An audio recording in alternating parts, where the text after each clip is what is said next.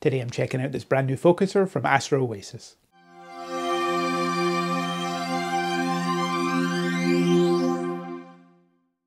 Hey folks, my name's Steve and welcome to Scotia Astro. I've just received this newly released autofocuser from the folks over at Astroasis, which is the next generation of their previous release model.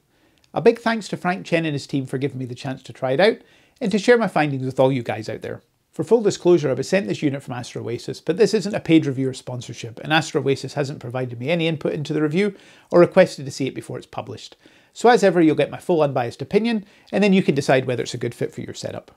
I'll provide links in the description below the video to this unit and Astroasis's main website, so you can have a look at it as well as their other products. I'm planning to break this review down into two separate videos, with the first installment here going over the main specifications of the unit, a quick look of what's included in the box, and how I'm planning to use it myself. Part 2 will go over the installation of the focuser and testing it out under real-world conditions.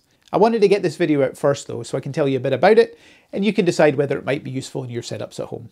If you want to stay up to date with this and my other astrophotography adventures, then please consider subscribing and click the bell notification below so you don't miss out on any of my future uploads.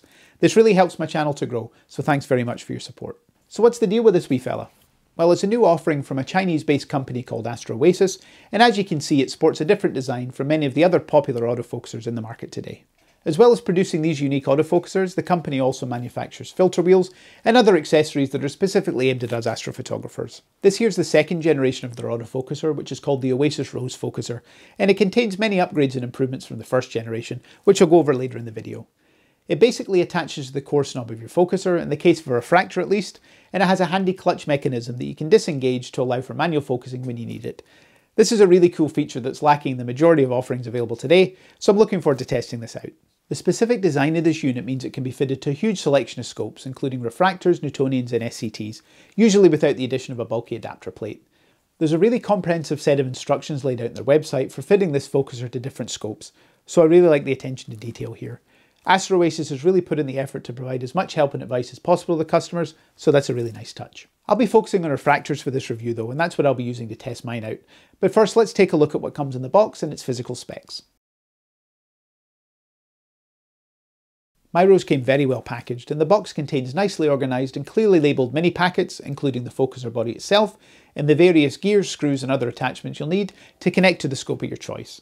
I'll cover this more in my next video though when I take you through the installation process. I do have to say that Frank over at Astroasis was very helpful in our email chats as we discussed the scope that I was planning to fit the Rose to. He was also super responsive even over the weekends, so top marks for me in terms of customer service. In terms of physical specs, the Rose is a tiny wee thing, measuring just 62.5mm by 36mm. This is especially helpful for minimising weight and potential balance issues in your rig, so that's a huge bonus for astro imagers. Despite its size, Astroasis claims that it can drive gear loads of more than 5 kilos, but I'll be sure to test that out. Even though it's small and relatively light, it's reassuringly solid with an all-metal construction and it feels like a quality item. All the gears, screws and other attachments also look well made, so I'm expecting good things from this unit. Let's have a look now at the main feature set of these Astroasis focusers, and then we'll go into the upgrades in this smaller but newer version. For a quick comparison, here's a chart showing the common and new aspects of the different generations, so have a wee pause at the video if you want to check that out in more detail. Like the previous generation, this focuser is a fully integrated unit with an unobtrusive feel, which I really like, and I'm also a big fan of the plain black colouring too. As well as USB connections, which I'll cover in a bit, these focusers can also be controlled with a mobile phone or tablet via Bluetooth. This is done through a dedicated app, which can be downloaded from the company's website. I'll have a good test of this feature, but I'll likely be using the focuser in the more traditional sense through software on my PC. Speaking of this, the Astroasis focusers are fully compatible with ASCOM, Indy and Indigo on Windows, Linux and Mac OS systems, so you have a full range of control options here. Drivers, plugins and firmware are also available to download on Astroasis's webpage, but I'll link to that below. Both generations also share the simple installation feature consisting of a single screw fitting to the main focuser body. This means you can swap the focuser in and out with minimal fuss. This is great if you want to try the focuser out in different scopes, so you have a range of options here. The standout feature of the Astroasis focusers, in my opinion at least, is the unique clutch function. Basically, you can engage and disengage the clutch and connection of the unit to your focus knob by switching here between the on and off settings. This means you can turn your coarse focus knob manually, but then switch to the motor focusing again if you want. This is handy if you want to use the scope without the motor, or get close to your focus point before engaging the motor again. You don't see this option in many readily available focusers today, so it's a nice touch. So what's new about the second generation?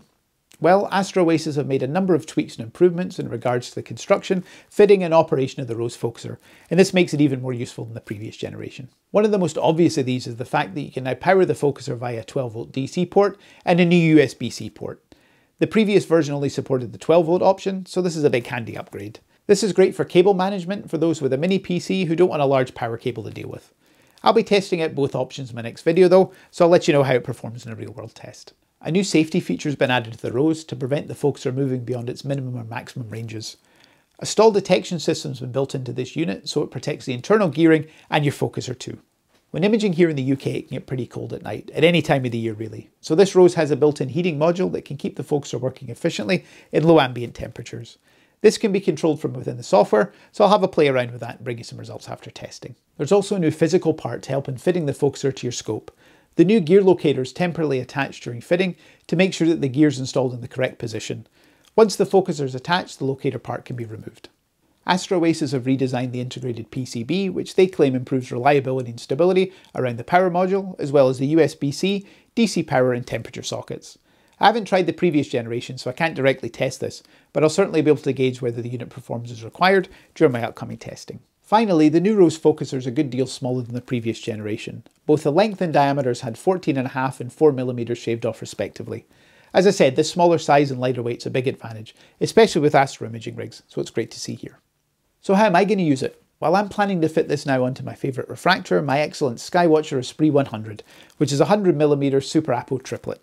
I've taken some of my favourite images with this scope, but I'm excited to see how the Rose pairs with it, and I'll cover this in my next instalment, so stay tuned. So that's my first look at this cool wee Focuser from Astroasis. I'm off to get this fitted now and I'll get it fully tested when I eventually get some clear skies. Thanks for tuning in, have a great day or night wherever you are in the world, and clear skies to you all.